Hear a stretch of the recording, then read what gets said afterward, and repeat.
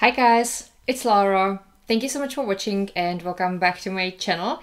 Today it's gonna be rather a relaxed video. I would like to unbox my new sewing machine together with you guys, and also while doing that I would love to give you a short life update. So if that's something you're interested in, then please keep watching.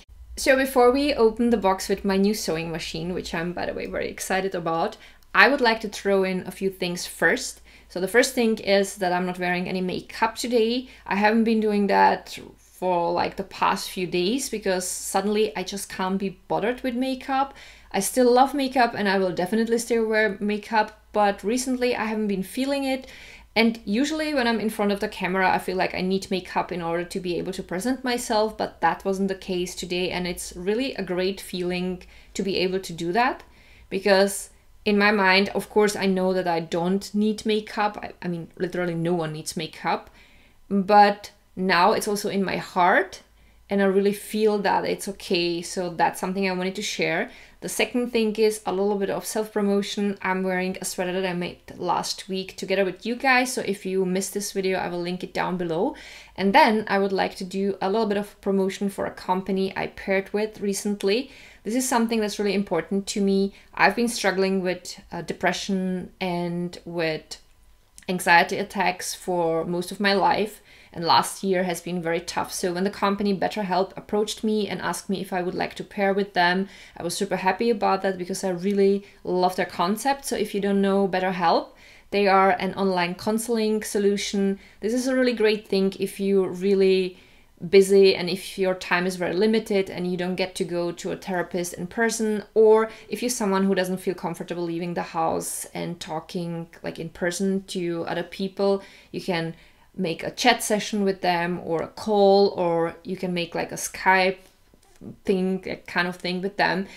BetterHelp has accredited and licensed therapists, so they are professionals, but the pricing is really awesome. When I go to my therapist in person, I always pay like 130 euros. When you take BetterHelp counselors, it's something between like 35 and I think like $65 a week, which is way less than what I'm paying in person. So if you're interested in that, I will link their information down below. And now let's open the sewing machine. All right, here is the box with my new sewing machine. It's by the brand Brother, and here on the front you can see the model number XQ3700. I'm super curious about how it's gonna be. I never had a Brother machine. My last machines were usually Privilege machines. The last one lasted only like 4 years and I was so upset that I decided to switch brands, so I went for a Singer. The last machine, Singer, is a good machine, but it has some issues. I'm not 100% satisfied with the performance. I mean, it did a great service so far. I made even my winter coat on it. Like the sweater is also something I made on it. My jeggings, pretty much everything I've been sewing for the past, I would say like 3 years, was made on the Singer machine. I have a playlist, Sewing for Beginners, and there I have shown the machine that I had so far. So if you're interested in that, I will link the playlist down below. Anyway, I decided to buy myself a machine that's not a computer operated machine. I wanted to have one that's operated manually, because from my experience, these were the machines that lasted the longest. So that's why I bought rather a simple model.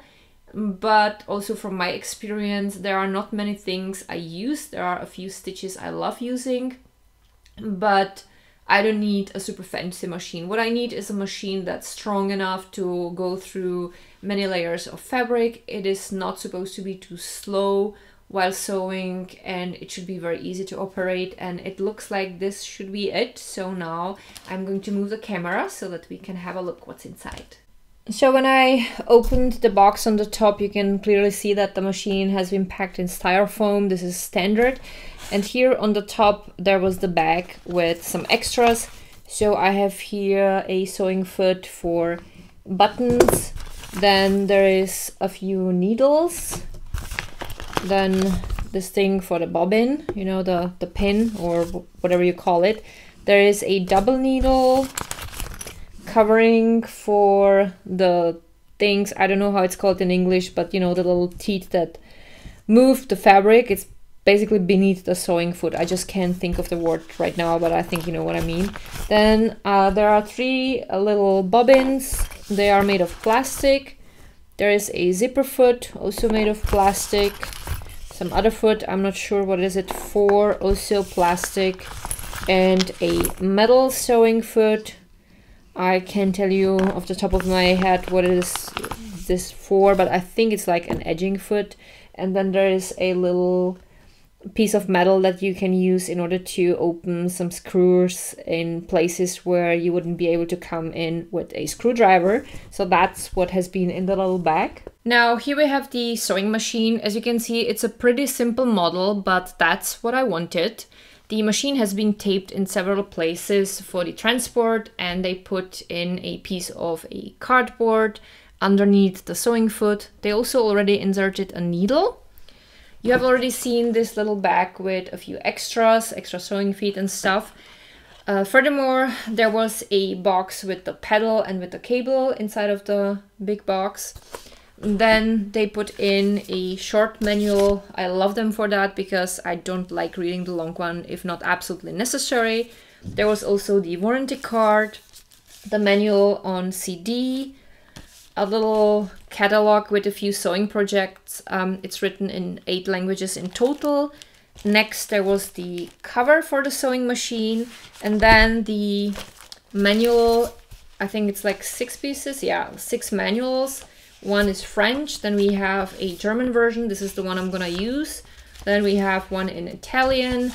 I think this is Dutch. Yeah, it's in Dutch. This should be Swedish. No, it's Danish. And the last one is Swedish. One thing I find really nice is that they thought of the fact that sometimes tape is really a bitch to get off things. So they folded the end of the tape so that you can easily remove it, and that's something I really appreciate. The front part of the table that you remove, if you need this free, is pretty small. So if you would want to store something inside, it's not really super practical because it doesn't close, so anything you put in would fall out. But I don't need to store it inside because right behind me I have a few drawers where I can put it, like the little bag with the extra sewing feet, so it's not a big issue for me. The cable and the pedal are connected to one plug, so you need to plug only one thing in. You plug the things in here on the side, and then there is the on and off switch. Now the place where you put your thread on is very simple. You just pull it out and put your thread on it. This is something I like because the Singer machine that I had so far had only a hole in it and you had to plug it in, or you would have to put the thread on the back of the machine, which I didn't like. So this is definitely a great thing for me personally. Now, when I want to open this, I just slide this to the front or back, so this is pretty easy.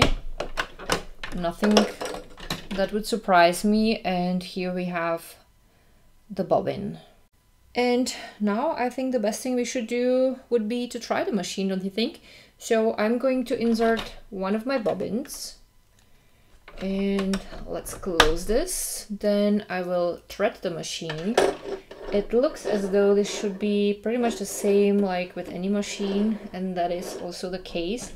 The machine has a threading help here on the side, but I personally prefer doing it freehand because I'm much faster with that. And I have here a piece of jersey and we will try a few things. Alright, I looked at these little wheels here. So this one is for the tension of the thread. This one is making the stitch narrower or wider, and this is for the length of the stitch.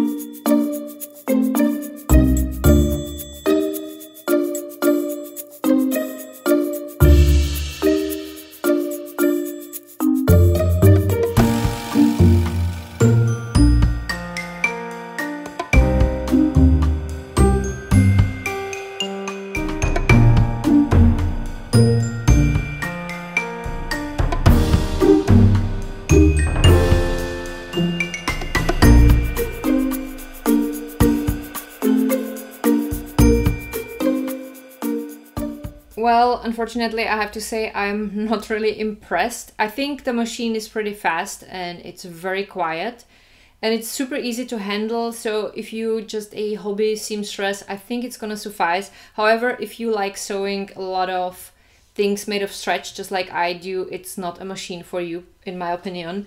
I tried a few of the stretchy stitches and literally they only stretch the fabric out. So I'm gonna go a little bit closer.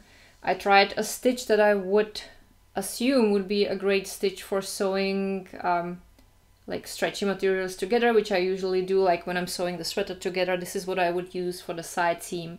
And look how the fabric got stretched out.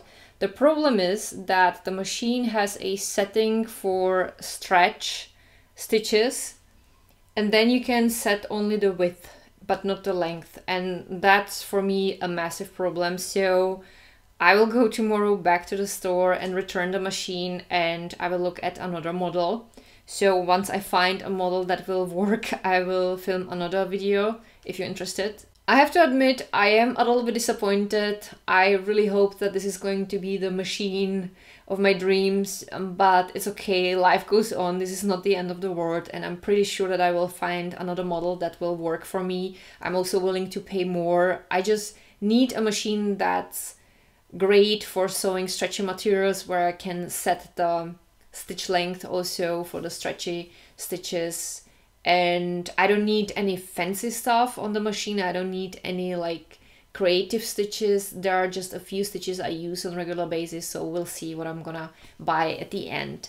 So that's all about the machine. And now one last thing I wanted to talk about today. I actually don't know for sure if I ever told you that I finally finished university. So yay, I graduated. I'm so happy and of course also so proud, because it's been sometimes really tough. Honestly, when I look back, I have no idea how was I able to manage family, job, university, and YouTube at the same time. I don't know. Because now I'm only working and I'm also enjoying some spare time. And sometimes when I have to film, I feel super stressed. And when I look back, it's like, I've been doing way more back then. How is it that I'm stressed now? But there you have it. Mostly when people are stressed, they are able to do way more, but I don't think it's healthy long term. I'm actually very happy that I have now a reasonable schedule. Anyway, for those of you who are new here, I went to Vienna University of Economics and Business. I majored in business information systems and information management and control. My bachelor thesis was about home automation systems and usability issues with their interfaces. So it's totally different than what I do here, but it's still something I love. And this is also something I do as my day job. We have an IT company and there are a few areas I'm responsible for, and I really love it. I love my job. I think it's great having a day job because it gives your life a certain routine, and I feel like having a certain routine is really good for you. Yeah, and that's it for today. I hope that you guys enjoyed today's video. I know it's been totally different from anything I usually post on this channel, but I just wanted to say hi because I haven't been filming really frequently recently, and I wanted you to know that I didn't forget you. There's still videos coming.